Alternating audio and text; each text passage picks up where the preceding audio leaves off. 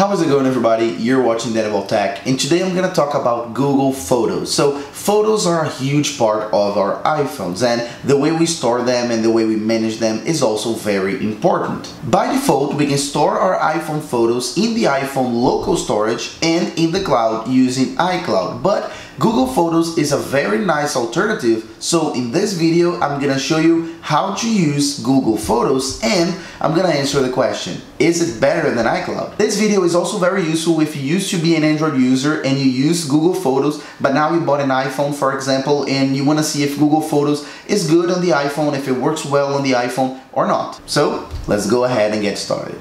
Now let's start from the top. I've just downloaded Google Photos, so let's go through the setup process and then let's see what the service is all about. So let's open it up. Then I don't want notifications.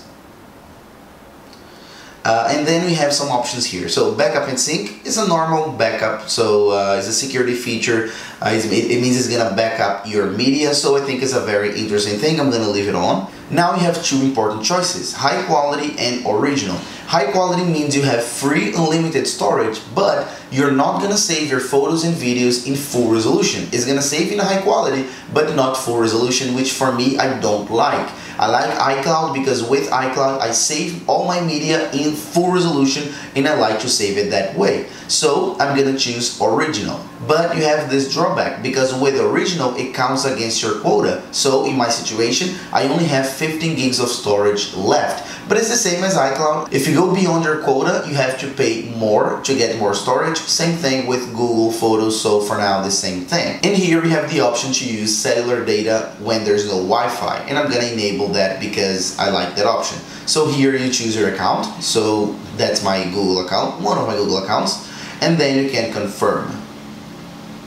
Okay, you can see that on this screen, Google Photos has already imported all my libraries, so you can see all my photos here. And as you guys can see, it has automatically started backing up all of my photos and videos. I have over 8,000 photos and videos, and as you guys can see, it's saying here backing up, which means it is sending all of those files to the cloud. So while it is sending all those files to the cloud, let's go ahead and look at the rest of the app. So here we have albums right here at the bottom, and then of course you can manually create an album. You can create an album of people where you just select their faces, an album of places, things, videos, which it created automatically, collages, animations, and movies. This album section is relatively similar to what you get with the stock Photos app in your iPhone, but in my opinion it has a few less features, so it is not as complete.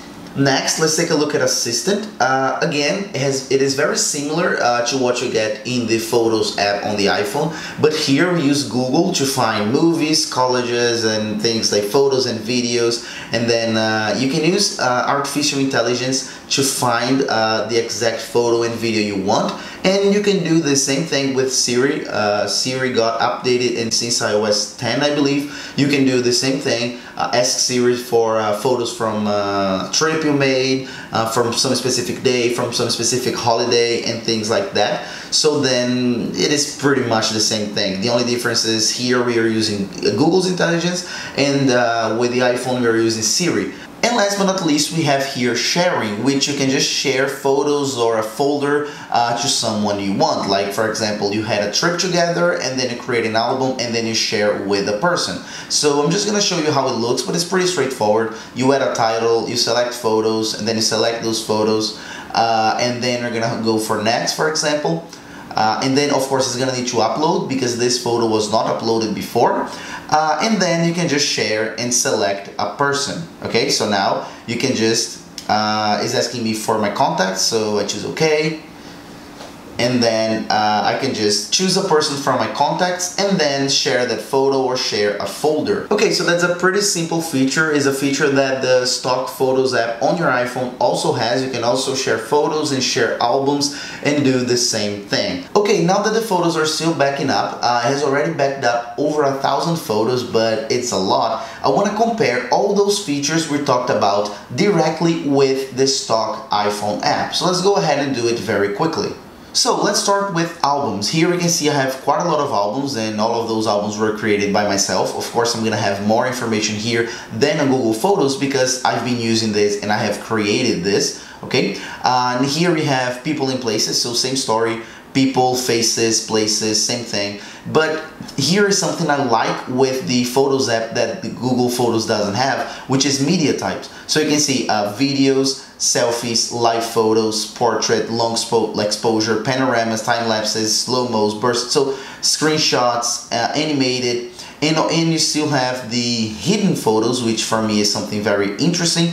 A lot of people like to hide some of their photos for privacy reasons, imports, and recently deleted, which is the trash. So for me, when we're talking about albums, the Photos app has the same features Google Photo has, but many more. Now let's compare the assistant part. Actually, after researching a little bit, I saw that the assistant on Google Photos is much more restricted than the assistant on the Photos app. And I'm gonna explain you why. Because the assistant on Google Photos is pretty much the same thing as the For You tab right here. So with artificial intelligence, it creates those albums, it creates these collages, these videos automatically based on your memory. So I haven't created any of those things you're seeing right here. So then you can see things like trips, you can see special dates, holidays, people, and various other things. So Google Photos does this exact same thing. It can group photos and videos and things based on a trip, based on a theme,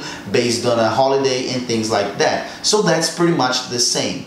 But there's a difference because with iOS, with the Photos app, you can use Siri to ask and find a photo and a video you want. Any photo, any video you want, you just ask the assistant and it will find for you. And Google Photos can't do that. And let me show you how that works.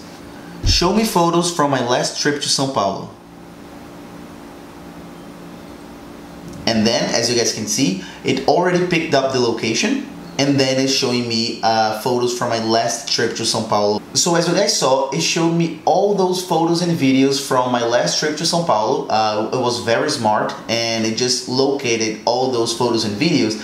And after that screen, you can see this other screen right here with places, groups of people, and even categories. I didn't create this, but then this is my nephew, and then it just automatically put his baby, cars, food, sports cars. Like, I have to say that when we're talking about artificial intelligence and regarding photos, Apple is way beyond Google on this. And last but not least, we have shared albums. So in our albums tab right here, we can just add and we can create a shared album. It is the same story. You can just put the name, and after you select the photos, or you can select the whole folder, a whole album, and then you can select the person and you share. So this is pretty much the same. So I showed you how to set up Google Photos, how to use it, what it looks, all of its features, and even compared all of those features to the Photos app on the iPhone. So when you use Google Photos, you're gonna have two independent photo libraries. You're gonna have your local photo library, which is your Photos app. It's gonna stay the same, okay? So you take a photo, it's gonna go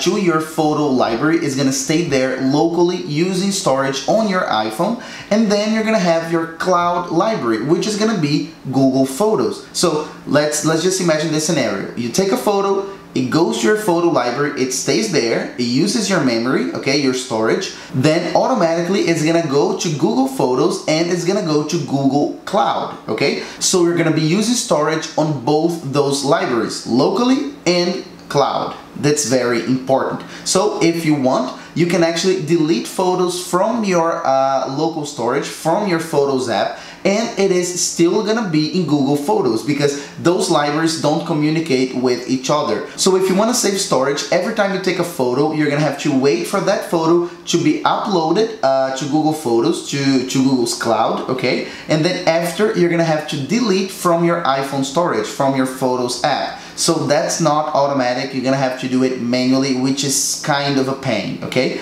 This is the situation when you're using Google Photos. But if you use iCloud to store your photos, you're also gonna have two photo libraries, but they're always gonna be connected, they're always gonna be synced with one another. And if you just choose the option Optimize iPhone Storage, that's in your settings, Optimize iPhone Storage, that means that the storage on your iPhone is going to be optimized. You're not going to use pretty much any local storage on your iPhone, and all the original high-resolution photos are gonna be in iCloud. So for me, I like it much better that way because you don't have to do anything. It automatically saves storage on your iPhone. It automatically goes to iCloud and stays synced to all your devices at the same time. So you take a photo on your iPhone, it goes to your iPad and to your Mac, and then you have all full resolution photos in iCloud, and you can see those photos anytime you want. And that goes to the other features I showed you as well. As you guys could see, the interface and the integration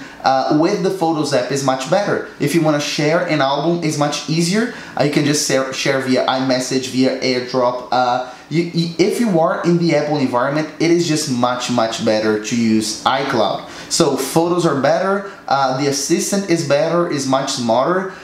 You can use artificial intelligence to recognize so many different things. You can use Siri to look for so many different things. And this integration, just the fact that you have everything in your Apple Watch, in your iPad, everything is just so well integrated that if you use an iPhone, I just can't recommend using Google Photos. iCloud is so much better integrated, so much faster, interface is better, and it has more features. So honestly, iCloud wins. So I'll see you guys on Tuesday. I hope you enjoyed this video. Please make sure to hit the like button below if you did, and also click on this bubble right here, okay, right here, and then click on the subscribe button, and then click on this video right here because I'm sure you're gonna love it. So that's it. Bye bye.